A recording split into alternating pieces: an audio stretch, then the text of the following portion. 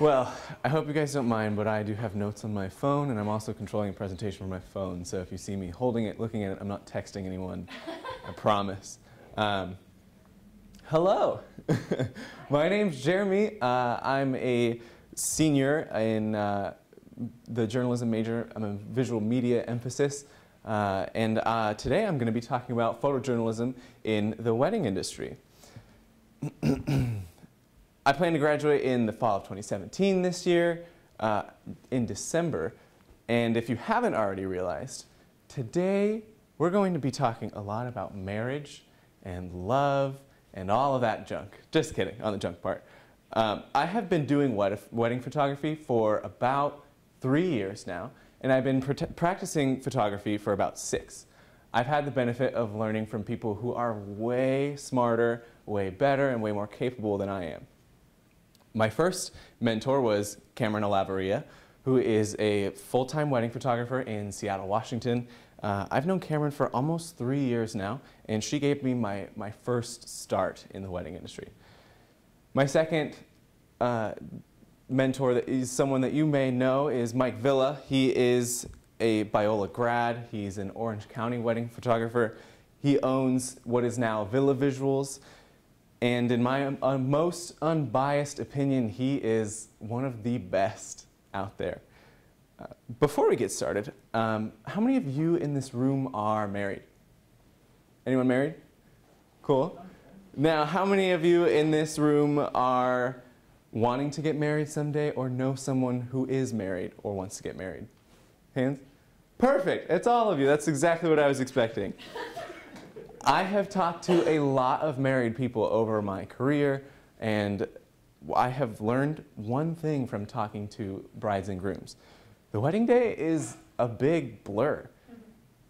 Seriously, most people don't even remember much from their day other than the last bit of their ceremony when they said their vows, or crazy dance moves your uncle had that you didn't know and that you don't really ever want to see again, all that kind of stuff.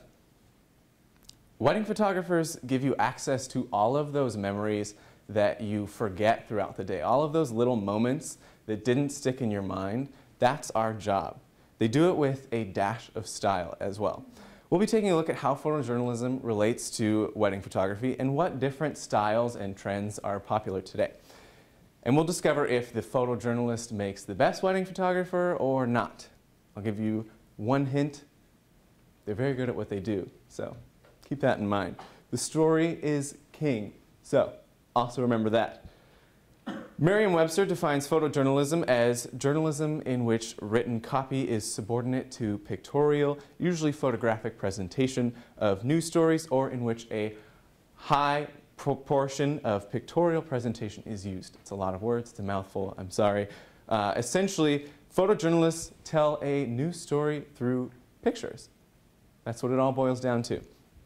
They capture the wide overall scene. On the left, on your left, you have Henri Cartier-Bresson, a photo of women spreading out saris. On the right, you will see a wedding photo of an elopement on a mountaintop captured by Benj Heish, who is a Northwest wedding photographer. They also capture the important medium photos that show a lot of emotion. On the left is a photo by James Nachtwey, and on the right is a photo by Nicola Ross. And lastly, they capture close-ups of all these intrinsic details of the day, sometimes beautiful portraits like this one on the left by Martin Scholler, and on the right by India Earle, who is a wonderful wedding photographer based in Utah. Photojournalism is about capturing what tells the story best, and that's exactly what our clients in the wedding industry expect us to do. Let's take a look at a couple more examples. This one's by me. As wedding photographers, it is our responsibility to capture every single aspect of the day. If there's anything that can help tell the story in any way, you can bet that a wedding photographer is going to be there to capture it. Even if it's just like a small hairpin or something. I've done tiny, tiny details. I would go so far as to say wedding photography is a type of photojournalism. This is again by me in Merced, California.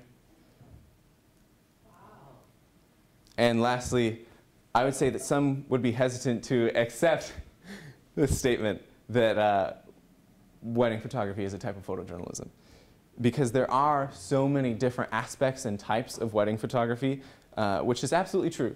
You see, there are many different types of wedding photographers, each with their own style. Some go big, like this one in Malibu Rocky Oaks. However, because of social media outlets like Instagram and Pinterest, a couple of styles have become more popular over others. I'm going to break each of these up into categories and then explain what they truly mean. But first, let's talk about some wedding trends. So in 2016, Brides Magazine did a study, and they found a number of interesting things, actually. The results of the American Wedding Study of 2016 demonstrates that more than ever, couples prioritize personalizing their wedding, as they are choosing to spend more money in details that demonstrate their specific style. Now, the interesting thing is, because of tools like Instagram and Pinterest, we can analyze trends in couples' personal style. I put air quotes over personal because not everyone is as, different in the style that they may choose to portray as they may seem, because popular trends are a big indicator of that. We can actually analyze the most popular styles that people choose for themselves and identify with, and then spread out data like Brides did in their research. The annual wedding today costs, or the average wedding today costs $26,522. I can tell you in Los Angeles and California in general, it is a lot more than that, actually, because this is Wedding Central. And the average amount spent on a wedding photographer, is $2,099. Again, in Southern California and the LA area, it's a lot higher.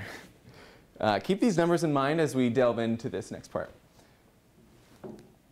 We can look at two shooting categories in the realm of coverage. Coverage is that fancy word that photographers use when talking about photographing an event.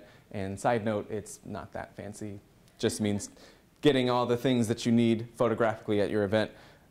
There are more than two categories that we can talk about in wedding photography, but I'm going to stick to these two for now because of time and also your personal sanity.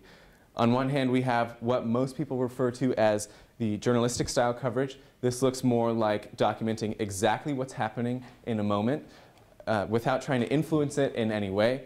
Journalistic style photographers will let events unfold, do their best to capture the moment, be in the right place at the right time, etc.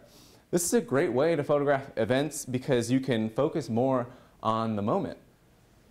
However, sticking strictly to journalistic coverage leaves out the opportunity to create some really incredible portraiture.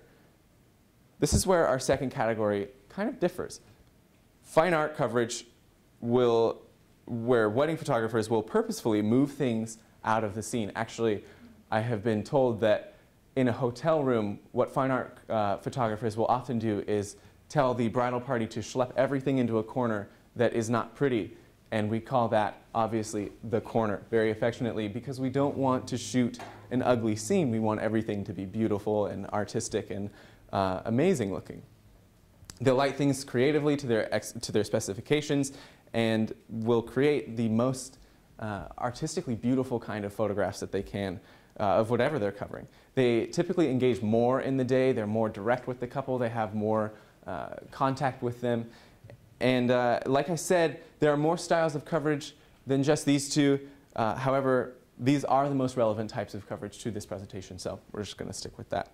Journalistic style wedding photography is absolutely not the best way to cover a wedding, and art coverage is definitely not the best way either. I personally find more of a mix is where coverage should lie.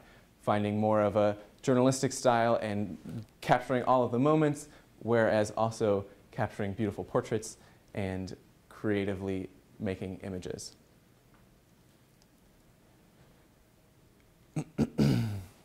Let's look at some examples. So these two photos are by Jeremy Chow.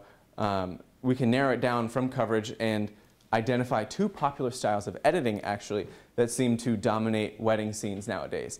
Obviously, there are more than 2 styles out there, of course, but we're only going to focus on these 2. And interestingly enough, both of these digital editing styles are replications of film coloring. Our first style is light and soft, as you can see here. It's very bright and inviting and beautiful, whereas our next style is more dark and moody and still beautiful. These types of fine art photographers are typically charging from anywhere from $4,000 to around $8,000 per wedding, depending on their business model. These type of weddings are typically associated with more luxury wedding photographers, and that can be seen through their dresses, their ties, the way that they move, the way that people pose. All of that kind of plays into that. This is another example of fine art, more light and blush colors and just really, really beautiful and bright. And I think we have one more yet. This is by Richard Lander. He runs Charred Photo. He's an awesome Southern California wedding photographer. As you can see, it's warm and just gorgeous, beautiful light. Everyone looks perfect. Our next style, like I said, is a little bit more darker, more moodier. This is from an engagement session that India Earle did. Again, she's that Utah-based photographer. As you can see, there's a lot more darkness, more contrast to the shadows. It still has that warm tone to it, but it's just darker. There's more mood to it.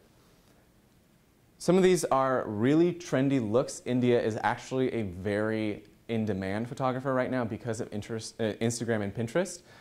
So these types of wedding will cost anywhere from $2,000 to about $5,000 depending on the photographer's business model. This is another example from India. This is in Joshua Tree, and she did this elopement. And last we have a photo by Lauren Apel with this beautiful window light coming in on the bride.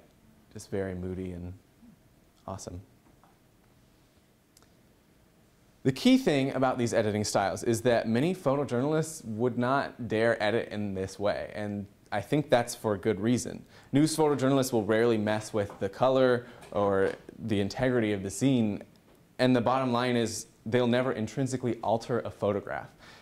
And for good reason. I mean, this is where I must draw some sort of metaphorical line in the blurry photography sand.